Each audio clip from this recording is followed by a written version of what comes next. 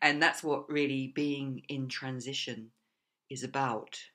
That we're in the transition collectively in our whole world from a way of experiencing life which looks in terms of separation, feels in terms of separation, and we're all isolated fragments, striving, competing, having to make an effort. Life is an effort. Life is tough. We're moving from that sense of isolation to a new paradigm of interconnectedness, where we know that we belong, that we're all part of something much bigger, that we're all cells in the body of humanity, if you like, or that we're cells in the body of the earth or in a hot cosmos, that we belong here, that we're part of this, that we are life. So that's the transition that I'm talking about. I'm talking about transition from the old world, the old paradigm world, to a whole new world. A world which is being created right now by people who are growing into our wholeness. And I think this is the first time in the history of humanity when there's been large numbers of people all over the planet who have been making this shift in consciousness. And one of the things, of course, that makes it easier to do this is that we now have the internet, which connects us all so that we can pass information between us very, very fast. This is an amazing moment in history for us all to be alive. And, it appears to be tough a lot of the time. We're caught up in the details of our life. We're caught up in the hardships of our life. We're caught up in inner conflicts and old patterns which we're trying to release ourselves from. We see a lot of chaos going on. There's a lot of really, really bad stuff going on in our world. A lot of people, the majority of people in our world, are suffering, despite the fact that we have all the technology, all the science, all the resources to have everybody living in a way which is humane. We're not doing that yet. We're living in a world which is basically not operating very well. And yet, there are those of us, and if you're here, you're definitely on this path. There are those of us who are making the movement within ourselves to something different, to something better, to something more harmonious, to something more compassionate, a more compassionate, more creative, more free way of living together on the planet. And so what I want to do today in this video is just to identify a few characteristics or qualities which you may be able to identify with, and which I think therefore make you part of this global tribe in transition. So the first quality is that even though life may be challenging, and it is,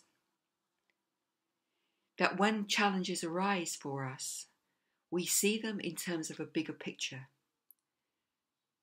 We choose to trust that even if it appears to be going wrong in our life, even if something is challenging us to the core, that it is simply a step on the way to a greater wholeness and a greater integration. And I want to give you an example of this. In fact, I'll give you a couple of examples from my own life. A few years ago, I was living in the top of the South Island of New Zealand, and it was December, and we'd been having 3 days of really torrential rain. I've never experienced rain like it. It was absolutely coming down in iron vertical swathes, relentless, pounding on the roof. Didn't stop for 3 days. And on the third evening, I was living with my friend Maggie. We just had supper, and it was about 7 o'clock in the evening. She was standing at the kitchen window doing the washing up, and suddenly she shouts out to me, "Rose, the earth's moving." And I ran to the window and I saw, yes, it was the lawn was undulating like this, like a snake. Big snake was underneath the ground, and the lawn was literally moving.